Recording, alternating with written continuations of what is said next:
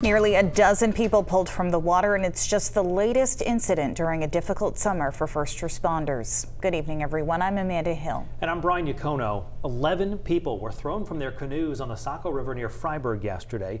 Emergency crews in western Maine and northeastern New Hampshire say they have been very busy for the past few weeks. News Center Maine's Jack Mulmid joins us from Conway, New Hampshire, along the Saco River with more. Jack.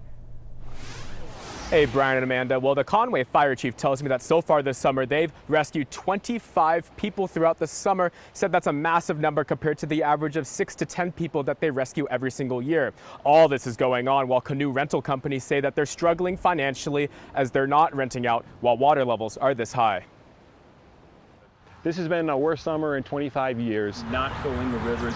For Saco canoe rental owner Pete Gagney, he doesn't know why anyone would go canoeing in this. I mean, unfortunately, drowning could be a risk, but also just getting stranded out there.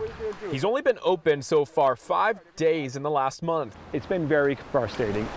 Constant periods of rain have saturated the ground, causing the Saco River to flood by several feet. The more water you have. When people go river tubing, it's tough to control the tube at these current speeds. But that doesn't stop people from ignoring the blatant warning. Fortunately, they were wearing life jackets, so they were not swept underwater, where the outcome might have been terrible.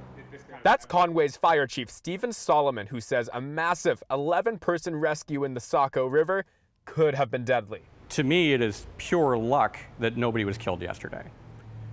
It's an extreme high-risk scenario for the rescuers themselves, as well as these people that actually, they were still in the water.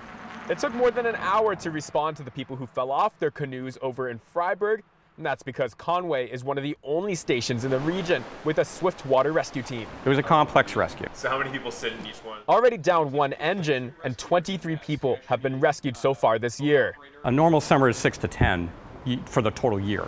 A bad move to go in the river, at least until it stops raining, which so far doesn't seem to slow down. This week here, just be safe. Please, before you go into any river in New England with all this flooding, is know before you go. Make sure you have a life jacket. Canoes and kayaks, the same thing. The Conway fire chief tells me that everybody who was rescued yesterday is safe and sound. Now, regarding the rental company that did allow those people to go out on those canoes, the Freiburg Fire Department, the fire chief, he did tell me that that rental company will have to foot the bill for those rescue efforts. Reporting live in Conway, Jack Mulmid, News Center Maine.